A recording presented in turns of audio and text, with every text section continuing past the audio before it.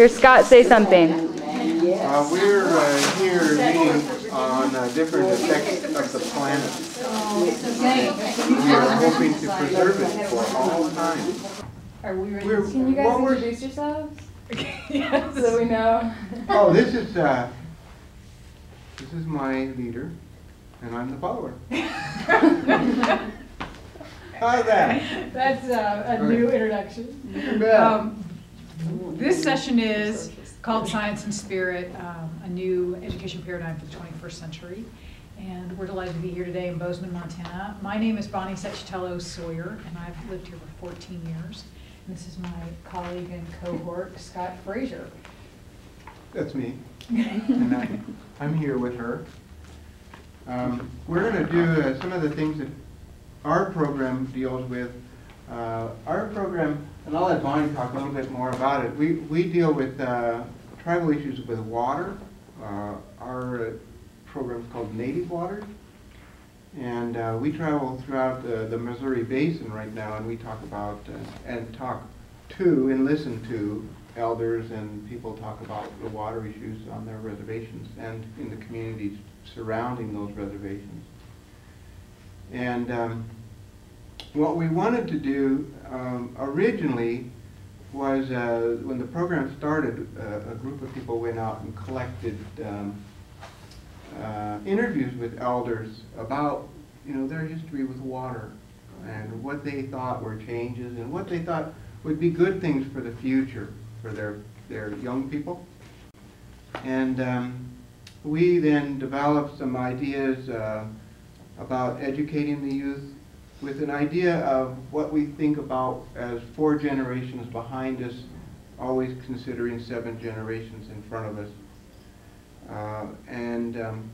With that, I'll turn it over back to Bonnie. She can go in a little bit more, and then what we'd like to do is we'll say a little prayer for the people coming.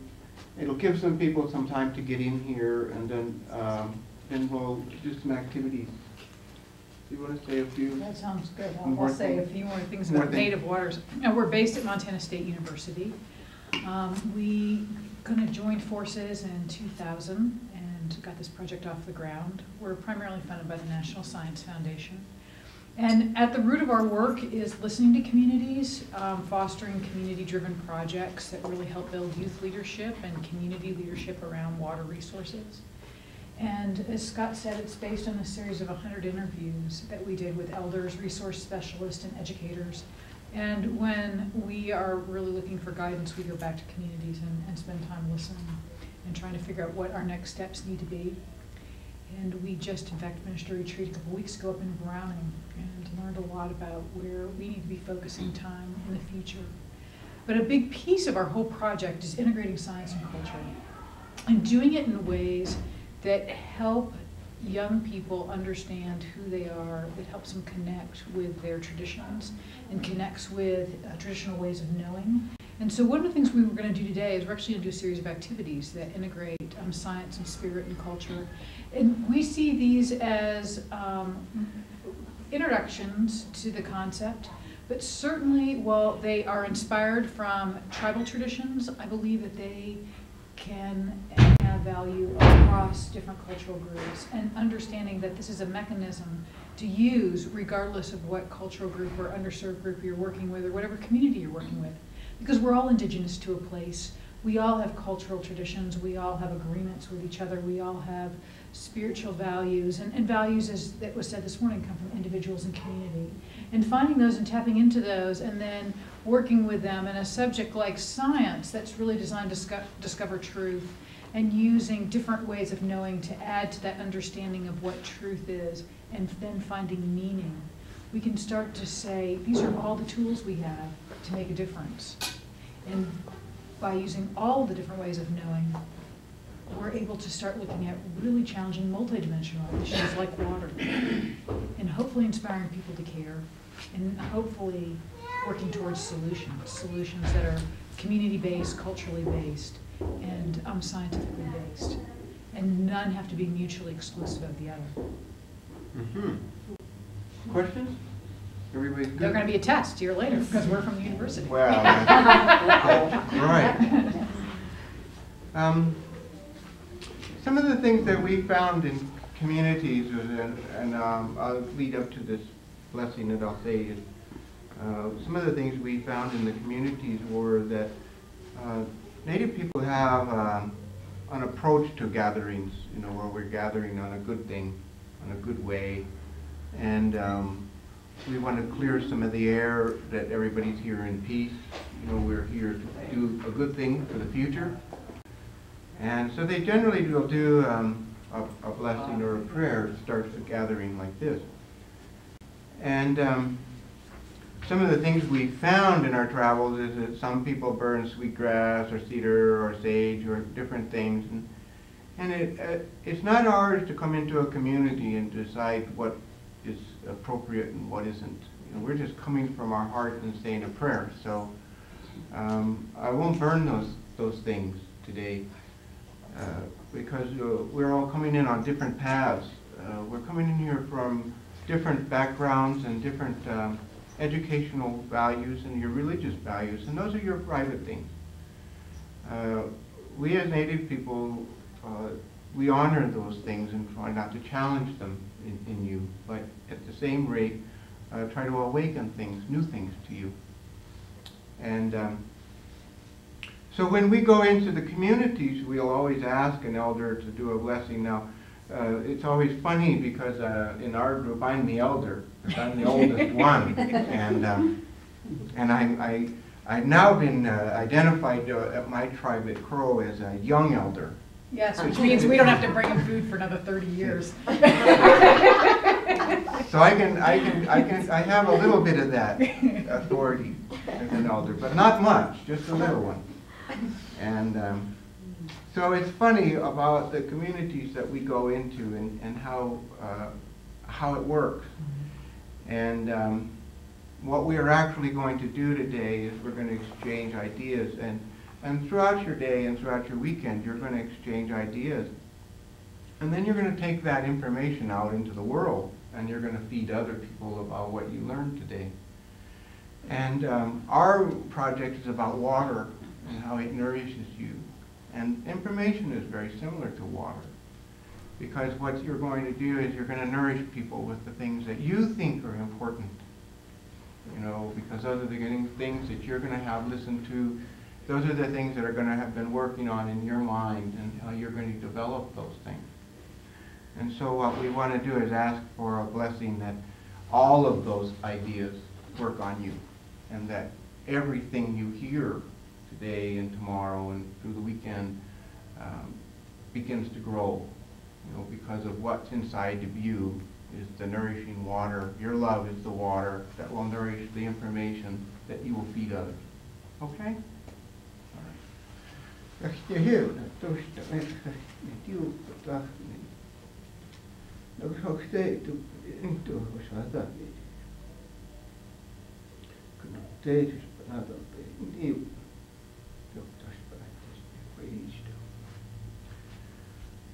First Maker of all things, we pray unto you, for you listen to us. We are in this time of the full moon of changing leaves. We are watching all of the love of the summer come to the ground and prepare for the spring, ahead of the storms of winter. We pray that the people are ready, that food is there for them, and that the animals are well taken care of through these months. We pray thank you for the warmth of the sun of the summer, and the water you gave us from the sky to the earth and to the lakes that fed the rivers and increased their volume so that we can drink. First Maker of all things, we pray unto you for our children in the future, those who haven't come. We pray that there will be clean water and good earth for them for all time, that what we are as caretakers and shepherds of this time will be remembered as people who cared and loved the future as well as the past. First Maker of all, we pray for you to watch over our elders as they come into these harder times of life in the winter, that some of the youth will come and help them remove the snow and get the wood and help them. so that life isn't so hard. First maker of all things, we pray for the people who are the pioneers of this planet, that in the tears that will fall about what has come, will come nourishing plants of wisdom for them to find a togetherness and a bond that will educate and heal the past. We pray that these people that have come to this event be blessed, and their families be blessed with good things to come, that the sun shines always on them, even on the rainy day, and that peace is in their hearts and in their happiness for all times. That was easy. Everybody still here? Good. So those are sort of the things, we think about and we try to remember as, as we're going to go through this today. Some of the things that we have come into knowledge about are is how Native people teach their youth. How do we teach people about this planet? There's this really strange idea that once European education thought that the planet was flat. It was flat, and they taught themselves that. And everybody got all excited about the world's flat. And then all of a sudden they realized the world is round. Well, the Native people never thought the world was round. It has mountains and it has valleys. It has character. It changes. Where a mountain could be, a flood could take it away. We know that the world is in change. And never say that the world is this, because tomorrow it could be that. We looked at Isabella come in and just do that to the whole eastern seaboard, right? We never had an idea in June that the seaboard would be changed in the ways that Isabella changed it. We thought things would stay there for a long time, and nature doesn't do that. Nature is inertia in the best form, and what we've created is that resistance. So in the world of what we see as nature, once you put a label on nature, then it's going to change.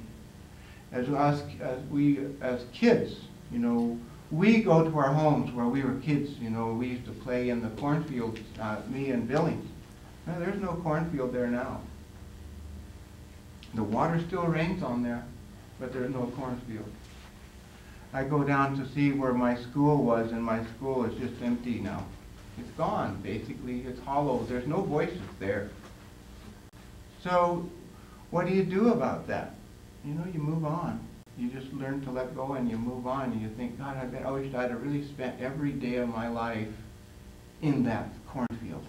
I wished I hadn't have gone to that roller skating rink or bowling or something, I wish I'd have just sat in that cornfield. Now it's gone. The bowling alley's still there. But water is a changing thing. Water is going to evolve. Water takes any form it wants. And about the time you think it's solid, it melts. About the time that you think it's liquid, it evaporates.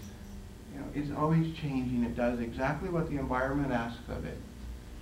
And so what we have are some ideas and some activities. Bonnie's got some things laid out. I'm anxious to see what this is going to be. And so I'll let her take over, and then we'll go back and forth. Okay? Sounds like fun. And if anybody has questions, don't forget to. We have plenty of time. I don't know if anybody needs to watch here, but there are them in the room. There's a clock right Yeah, let's do that. I'd much rather look out that way, though. So to start today, we'd love to know who's in the room, and I've got a series of questions in this bag. I'm going to pass it around and just pick one, anyone, doesn't matter, and then pick a picture that matches your question, and then we're going to ask you to share your question in the picture.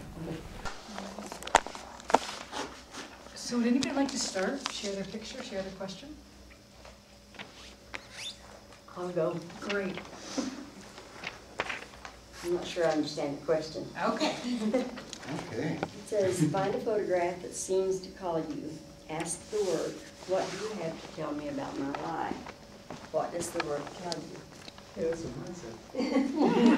probably all say the same thing. Okay. This picture, I picked it because, to me, the buffalo is strength, and he's power. He's strong. He's got a warm coat for the winter, and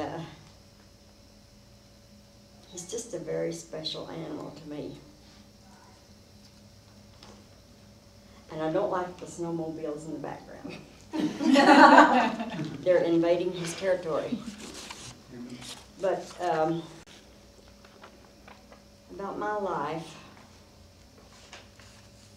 I never saw a buffalo until I was grown and married, a real live buffalo. And I lived in Oklahoma all my life.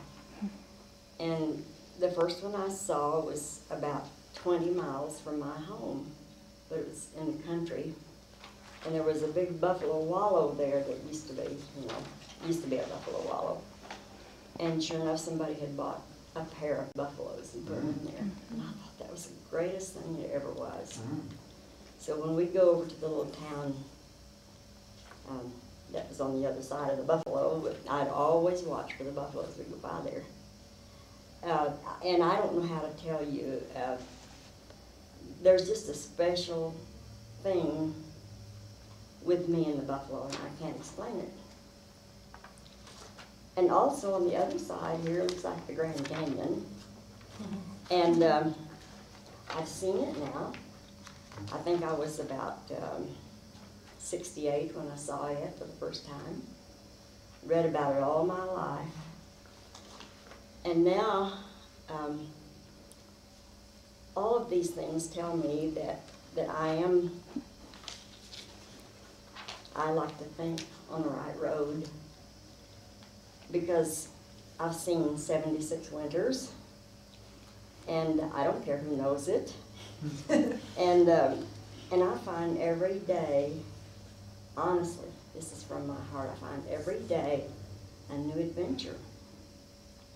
And every time I make a move, which has been quite often in the last 4 or 5 years, it's a new adventure. Sometimes I'm splashed in different cultures, like from a warm goldfish bowl to the cold Atlantic, you know, but I just, because I want to, and I just love living life. But now what my work is, I don't know. I do write some, but I write a humorous column of all things for a paper back home, and it's really down-home writing, you know. So, but I write a lot on the side that I never publish. And the buffalo has always, well, just meant strength. And when the white buffaloes were born, I got so excited, and I want to see those. That's my next thing I'd like to do. I could go on all day, I'm sorry. This is wonderful, Virgie. Thank you so much. Thank you. Somebody else like to share their picture and their question? Oh, you gotta come in and pick it up. Yep, come on in. You gotta get a question and give it. Yep, here you go. You need this question?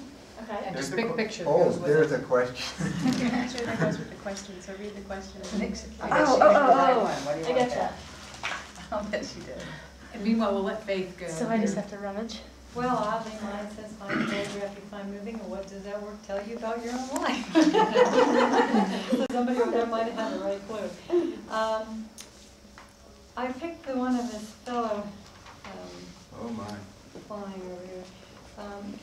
What hit me at first was I saw several photographs I was drawn to because they reminded me about things I've done and places I've been, adventures I've had, things that are dear to me. And I saw this, and this is something I've always thought about doing, but haven't ever done. And the way that correlates to my own life right now is I'm in major transition, and I am reaching out into things I've never done. And this kind of reminds me of that spirit of adventure that I've had that has blessed my life to take it in many different and exciting ways.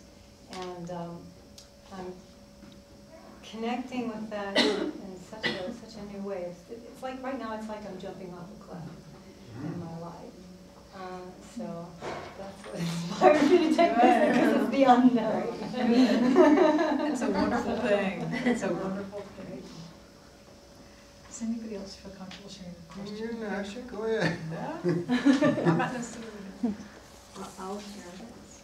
I have a different question. Great.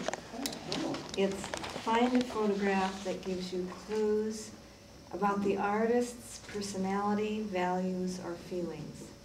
How are they communicated in the work? And I was immediately attracted to this picture of this, what is it? Is it a virga, or it's a weather phenomenon in the ocean? Or is there, it's a mystery.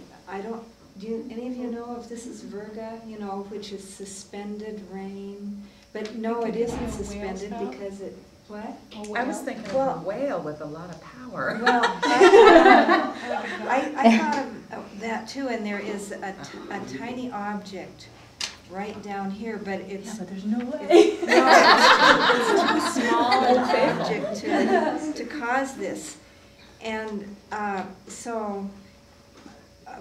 well, first of all, I was just attracted to this right at the beginning because it was strange and maybe a little ominous, but it's, well, I'll finish saying it because I started. Because instead of saying what the artist's personality, values, or feelings are, I'm telling you about mine. But I guess it speaks to me of spirit and God, the light behind and the darkness in the front. And looking at it and considering the artist, the first thing I think of is that the artist had to have been very much connected with nature and the ocean, and very patient. Can you imagine how much time it would take to be able to witness and photograph an object like this? But then also, I feel connected with the artist because I was so attracted to it to begin with.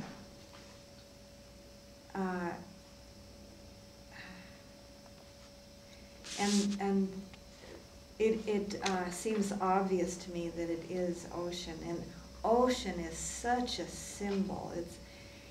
It's a symbol of depth, and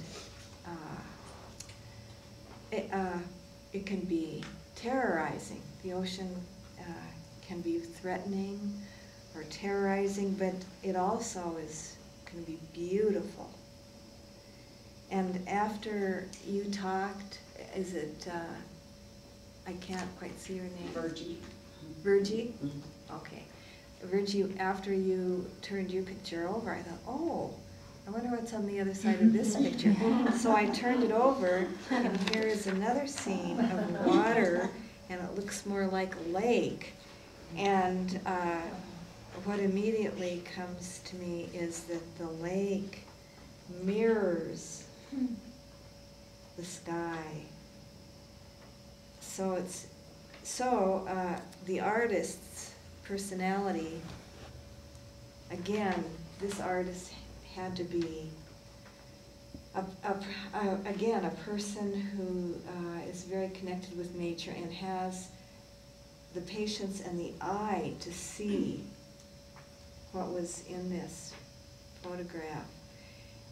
And there's something in it that speaks to me of infinity, because, mirrors and mirrors and mirrors. And they're both black and white pictures, so there's an absence of color. So that speaks to me of what? Reducing something to its essence, stripping it. That's just what comes to me. So, Okay, thank you so much. Anybody else? I'd like to go. Oh, okay. I had the same question as you, Virgie. Find a photograph that reminds you of something in your past. How does the work connect to your own experience?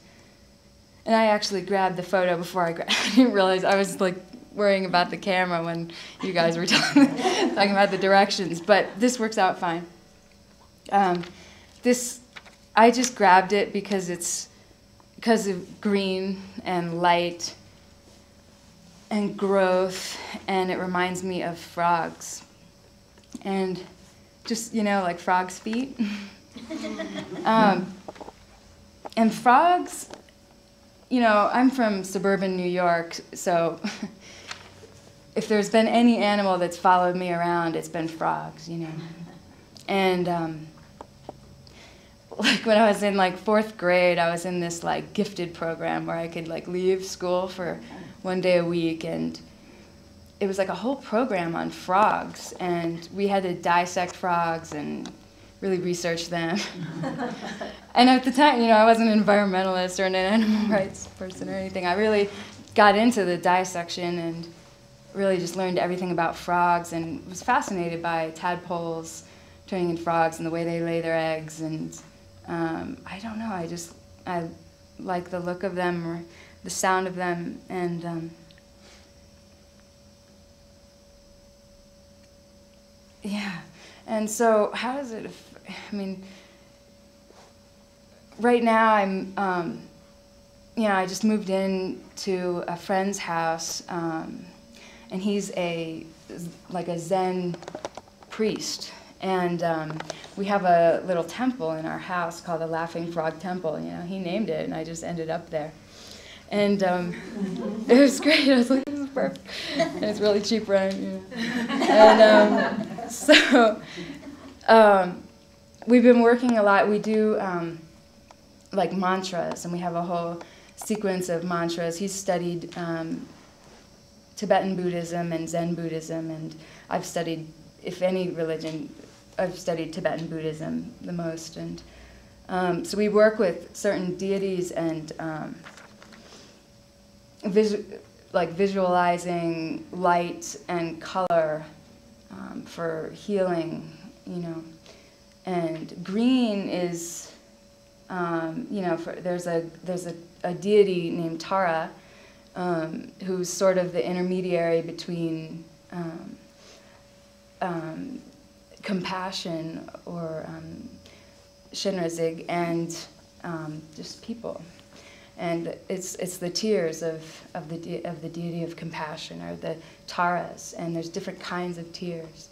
And the green one is to give people a sense of just life and like that power of plants, And I've been sick for a while, so I've been working on that one a lot. And then on the other side, I guess we'll do that too, are the turkeys, like wild turkeys. And one of them's like kind of just real docile, and the other one is real aggressive. And how does this remind me of my past? It has nothing to do with my past at all. I didn't even know wild turkeys existed for like a long time. That's how sheltered I was. And I grew up going to Thanksgiving dinners in Brooklyn, and not really buying into the Pilgrims and Indians thing or anything, but just having zero culture. Zero history, really. Just everything was just about food and family, and so, yeah. That's about all I can think of. Anybody else like to share their picture? Okay. Okay, all right. Similar question, find a photograph that seems to call to you. Ask the work, what do you have to tell me about my life? What does the work tell you? I immediately went to this one, and I think it's sort of symbolic of really how my life has kind of come at this stage. I've always looked at water and underneath the surface as being really important. And I find that that's where I'm drawn all the time. In my work with students, in my work as a therapist, I'm continually looking below the surface.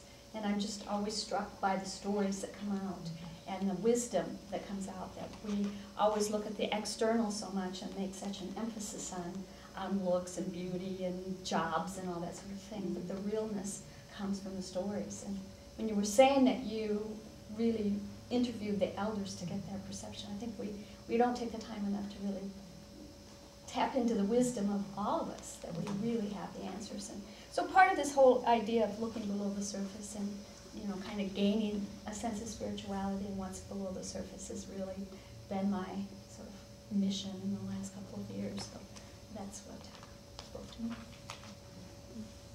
Thank you. I'll go. It says, find a photograph that is most like you. What similarities do you find between the work and yourself? Excuse me, I'm hard of hearing. Would you be willing to speak up? Certainly. Find a photograph that is most like you. What similarities do you find between the work and yourself? Can you hear me now? Can you hear me now? Yes, thank you. Yeah, just one word came to me when I saw this was effervescent, and I thought of joy and like a burst of energy, life. I like to enjoy life. I like to enjoy the moment. I think it speaks of an aspect of my personality, which I've been told that, you know, I tend to be effervescent and have a little fun part to me. So really, it's not really deep and profound, but that's what really hit me. And when she thought about the, you know, the color, I thought, I never thought of, she spoke about black and white, and she spoke about color and the impact of green to her. Well, in my religion, blue is, this speaks, in the Christian religion, blue is a significant color. So when she spoke of that, that came to me that I could add that to sound profound, but I never actually thought of it originally either. But blue means the grace of God. You know, blue, the color blue represents the grace of God. But I just thought, life. That's what this means to me. I think, yeah, that's the one word I have, effervescent. Thank you. Can I go? Yes. My name's Abby, by the way. Find a photograph that is most like you. What similarities do you find between the work and yourself? I kind of rummaged through, but it's a picture of, I guess, fall leaves and water. And I guess it's most like me because I come from Michigan. That's where I was born and raised. And right now, especially, I'm kind of homesick because that's my favorite season, is the fall and the colors. Oh yeah. And the water. I grew up in the Pinky of Michigan, and the water is very important to me. So at the same time, I love to write, and what energizes me to write is a lot of where I come from and my memories and the nostalgia I feel, and the water that has shaped me, and now I'm in the process of applying to women's writing retreats, and then one's in Minnesota because I long to go back that way at that time. And you know, I've applied for a month, you know, just to immerse myself in what I am not finding time to do in my daily life, and it just connects with me that way. So.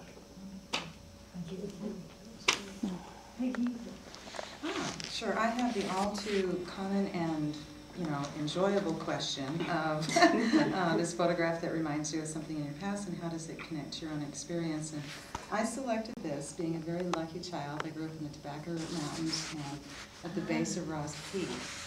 My dad is the nation's rural education advisor, so I lived in a lot of little towns. And this was a scene that I'm very used to.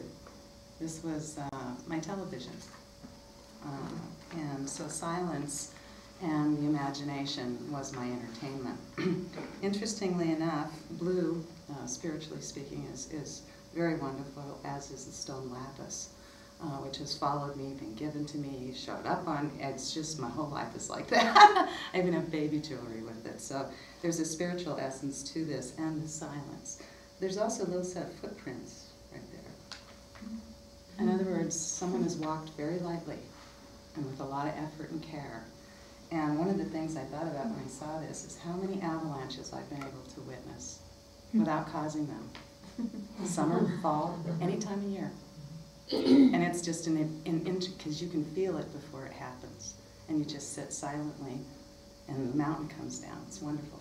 So then I resisted turning my paper over. I was going to be real cool because I felt some trepidation with turning my picture over because I had not looked. But until Abby started to speak, I didn't. Now this is going to shock you guys. So we have winter and a dead animal. How does this relate to my current experiences? Without any maybe formal training, I have several college degrees, but without formal training, I've become the spiritual stronghold for anybody who's dying, and for the people to feel joy in the passing, and to understand that the one sure thing about life is death, and how beautiful that can be and how it contributes. So when I turned this over, I freaked out and went, this is rather appropriate. So there you go. I have the same question. Find a photograph that reminds you of something in your past. How does the work connect to your own experience? I saw from here, I saw this sunset over the water, and I've just always loved seeing sunset over the water. And I'm assuming it's sunset because that's where I see this over the water. I don't see the sunrise over the water, but this on the East Coast, this could be sunrise. But so I just grabbed it because I love the way that creates the path. Kind of, it feels like illuminating the pathway back to the source of light and warmth and love, grandfather, son, or however we interpret our relationship with the sun, the life-giving sun. And to me, I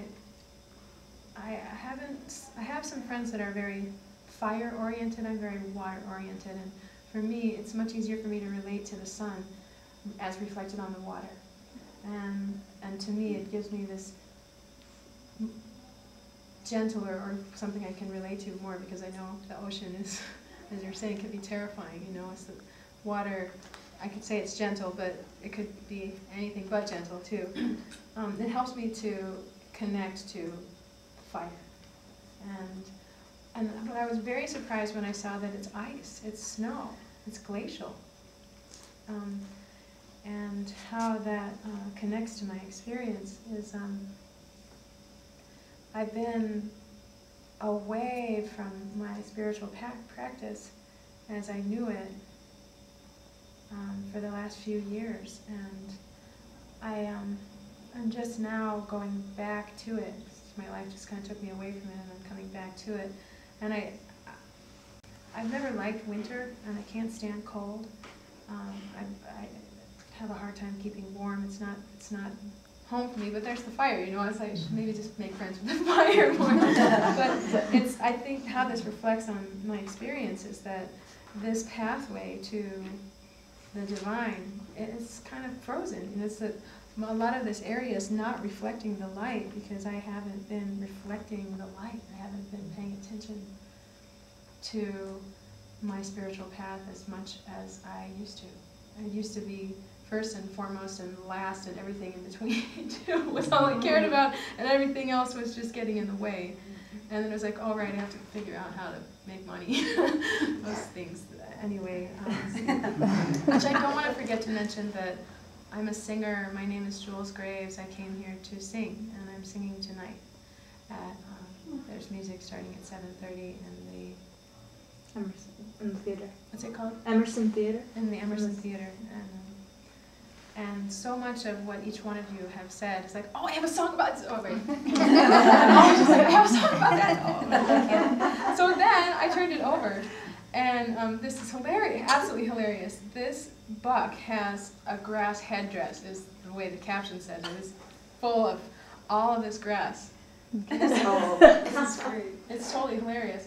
And the reason it's hilarious is because, well, I have a new cabin that I'm renting, and I'm just meeting the other people and on the land. And this guy, Scott, came up to me and he goes, another really big hat on your head. He said, I see how you are. You wear really big hats, don't you? It's cold.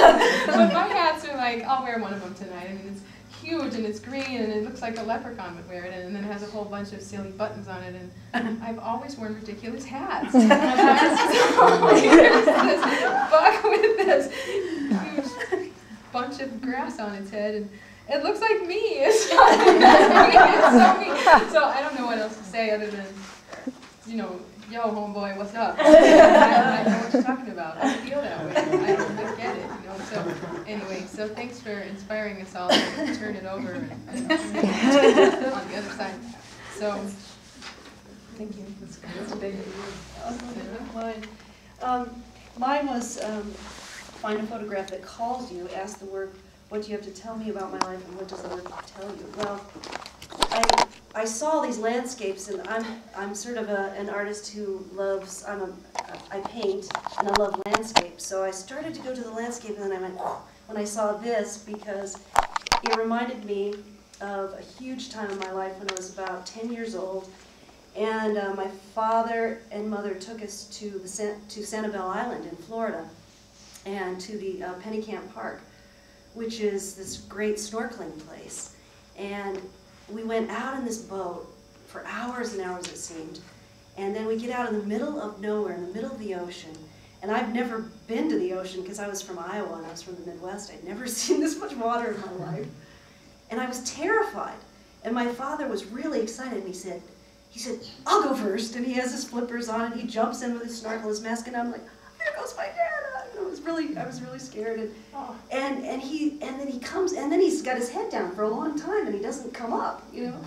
And so finally he comes up, and he says, Sarah, you've got to come down here. It's great.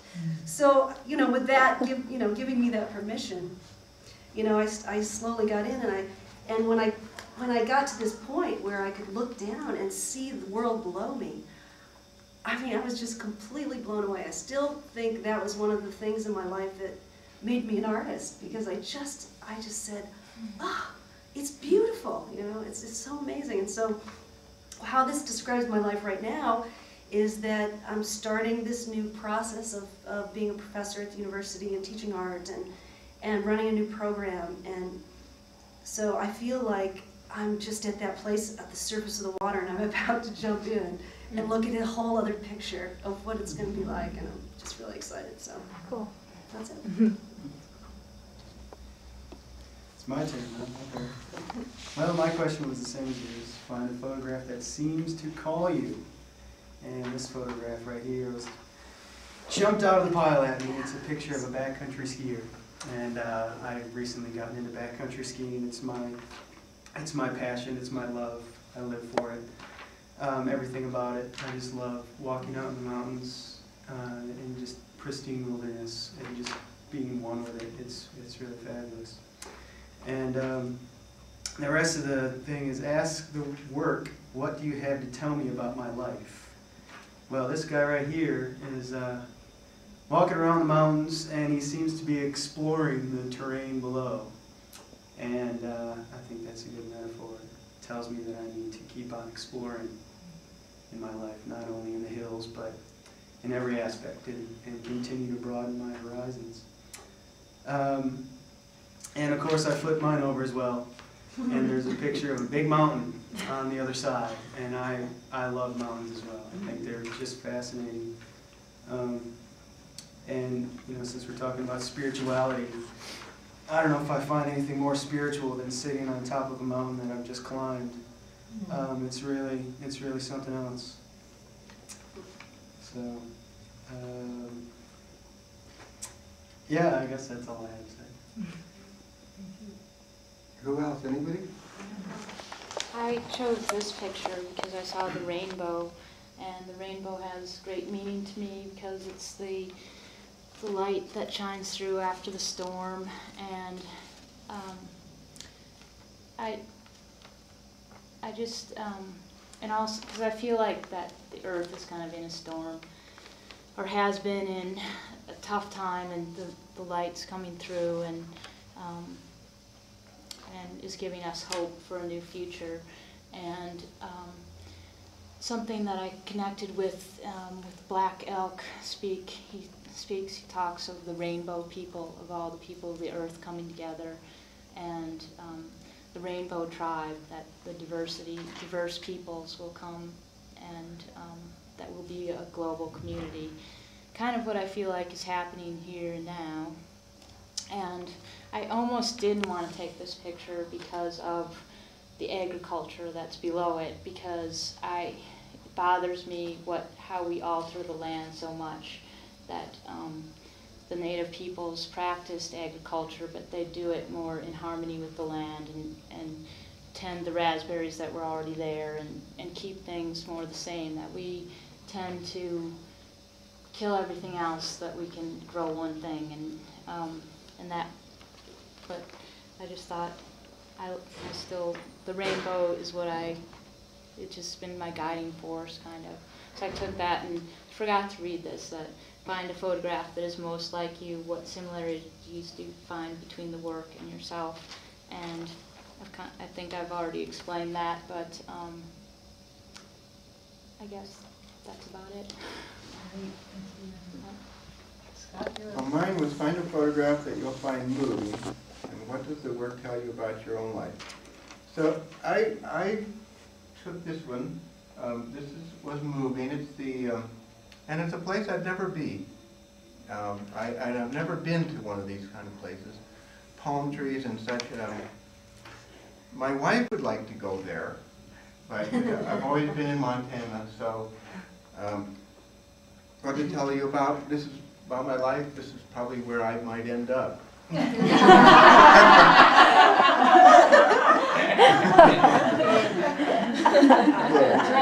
Native waters of the Pacific. We're going to send you. I have a question. Find a photograph that seems to call you. Ask the work, what do you have to tell me about my life? This is a mountain image, and since I have been 18, I've been very, very attracted to the mountains, and made a commitment in the mountains at 18 that I was going to devote my life to public service. So every day that I'm out and can see anything that looks like a mountain, it reminds me of my work and what I have to do that day. So that is that image. And I just want to thank you so much for all sharing your questions. There's actually 7 of them. It's interesting that they didn't all come up. But this is an activity that's grounded in adult education principles. It's grounded in getting people into the affective domain, and providing some open space to talk. And one of the things that I like to do is open with an activity like this, because if we're going to be in a class, and whether we're talking about science, culture, or spirit, part of this is finding some common ground. And the activity piece of going back and returning things is fundamental to the native traditions of understanding that everything has a place, everything has a home, and we're to borrow things and learn from them for a while, but then to take things back. And how many of you ever did this science activity in school where you brought things inside, you classified them, you killed them, and then you just left it on the back counter? Anybody do that? That's what we were speaking of. Yes. And so this is about making small changes in the way we teach to share our values for all living things and to demonstrate that all things are connected. And we so much appreciate you coming today. We have lots and lots to share with you. And I want to encourage you, please stay in touch with me if you'd like to go into this in more depth. We actually have a draft curriculum that goes into this in lots more depth. And it's something that we're going to be working on some more this winter and going back to.